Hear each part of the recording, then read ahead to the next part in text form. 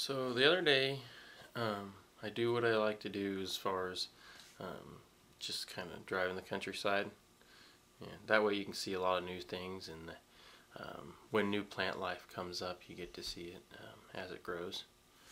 So I had this brilliant idea of just seeing what is the most dominant plant that I could find, and the plant that you see behind me here is the most dominant plant that I could find, and of course it's dead. But I thought, well, we'll just see what we can do with it as far as resourcing the things on it. And I happened to pull it out of the vehicle, and I had sap on my hands.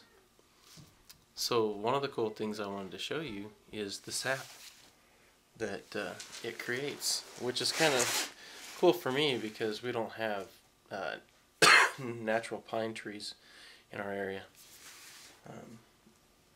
So you can get a good look at it here. I don't know the name of this plant. I have a kind of a general idea. I'll have to look it up, what I think it could be. And that's how I do plants sometimes. I like to kind of guess what I think it could be and then actually figure it out. And it's easier to narrow it down that way sometimes.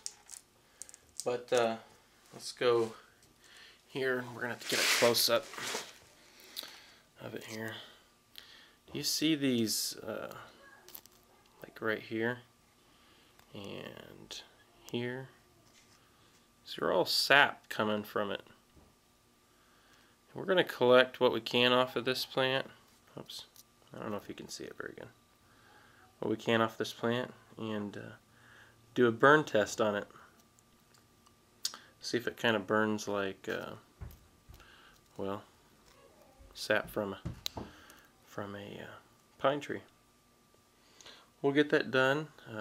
I'm just going to use my pocket knife for today, and once I get enough collected, which it isn't going to be a lot because I only have 2 of these plants, I'm sure you would have to take and collect a few of them. I don't know if you can see that nodule because there's so much white behind here. But we'll collect that, and I'll get back with you.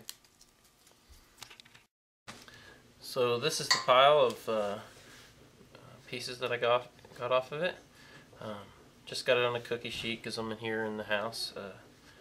It's an old cookie sheet that I did get permission from my wife to take and use. But I'll just pile it up here, and I'm going to do a burn test on it. My hands are definitely sticky from this, from all the resin.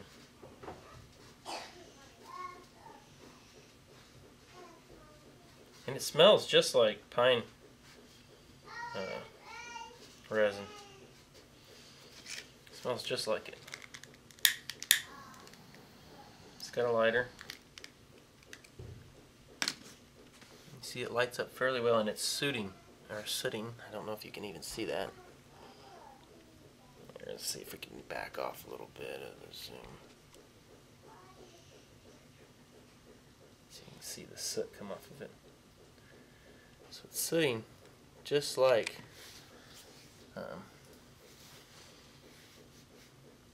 pine wood. Now we're going to put that out. I don't want all the smoke in the house. I don't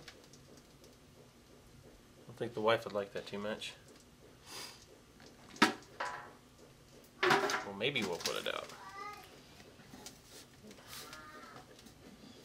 I have a hard time starving the oxygen of this puppy.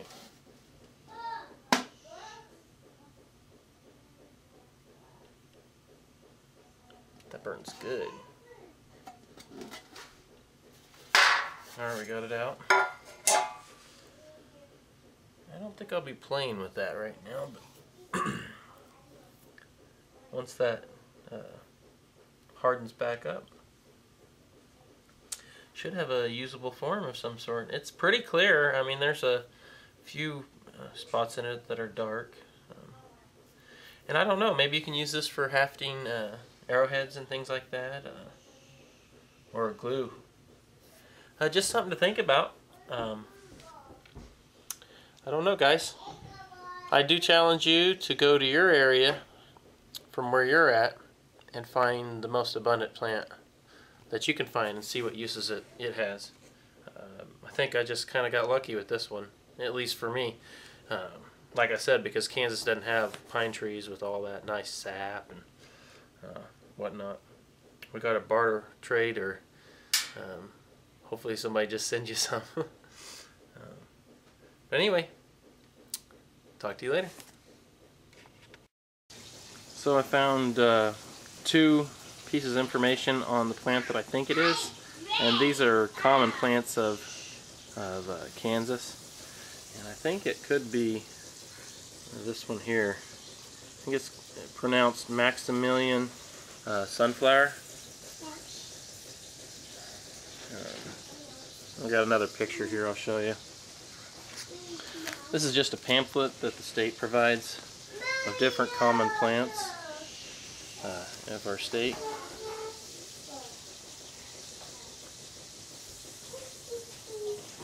But anyway, thought I'd show you that to give you an idea of what it kind of looked like, I believe. I mean, obviously it's just a hypothetical because I can't see the flowers right now. I'll have to wait until August to September, which that's when I remember about that plant growing. So anyway, thank you.